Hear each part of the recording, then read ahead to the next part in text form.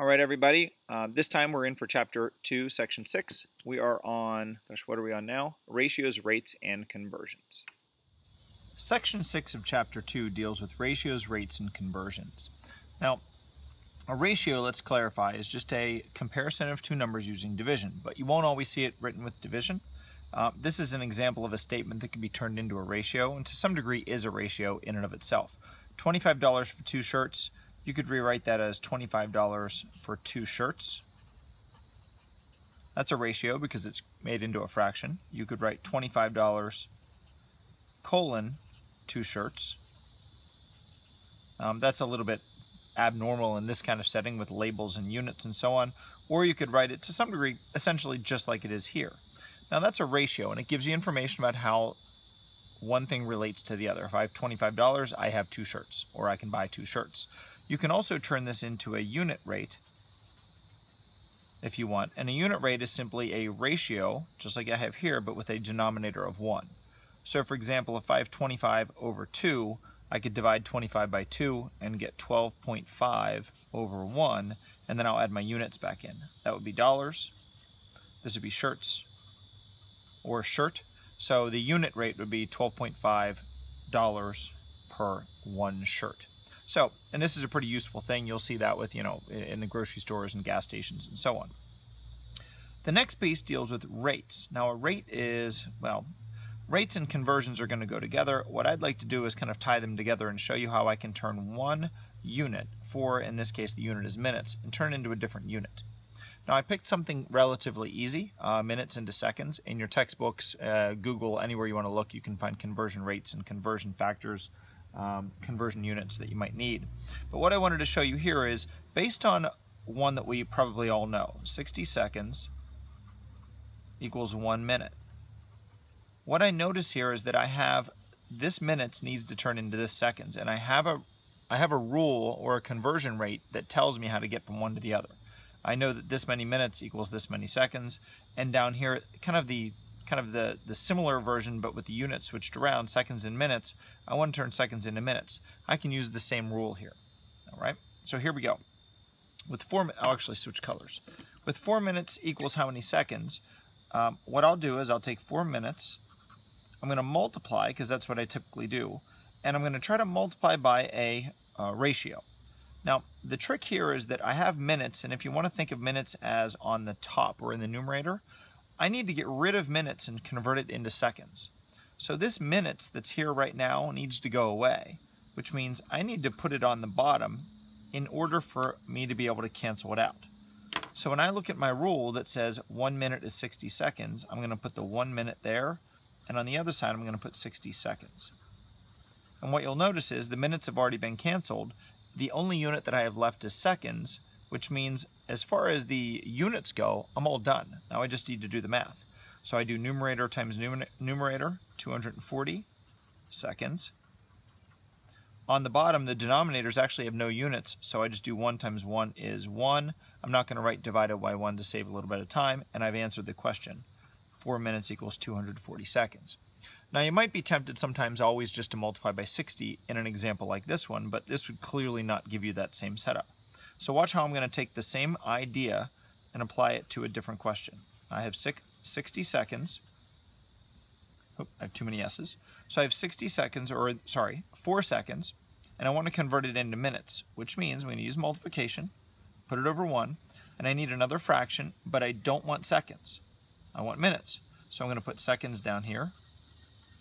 I'm going to put minutes on the top because that's what I want, and my seconds will again cancel out, which is what I wanted. And I'm going to use the rule over here that I already knew, 1 minute and 60 seconds. So I fill it in, and notice how it's opposite, or the reciprocal of what I used originally. It's the same rule, I'm just using it differently.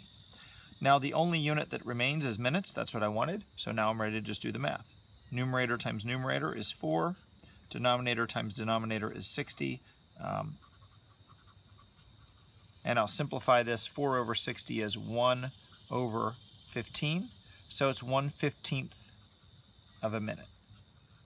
And that's how many minutes 4 seconds are. 1/15 of a minute. Now that takes care of the ratio, that takes care of rates. Rates typically only use one rule. That's what separates them from conversions. Now when we get to conversions, we're going to get to a question that looks a little bit more complex. In this one it says 75 cents an hour, maybe it's a, I don't know, a raise, and you want to know how many dollars per day that is. Now we have two things going on here. First, we have cents per hour. I'm going to rewrite this the way that you might see it if I were handwriting this question. I wrote it originally how you might see it in a textbook. And I'm going to convert it into dollars. I'm going to leave some space for my number.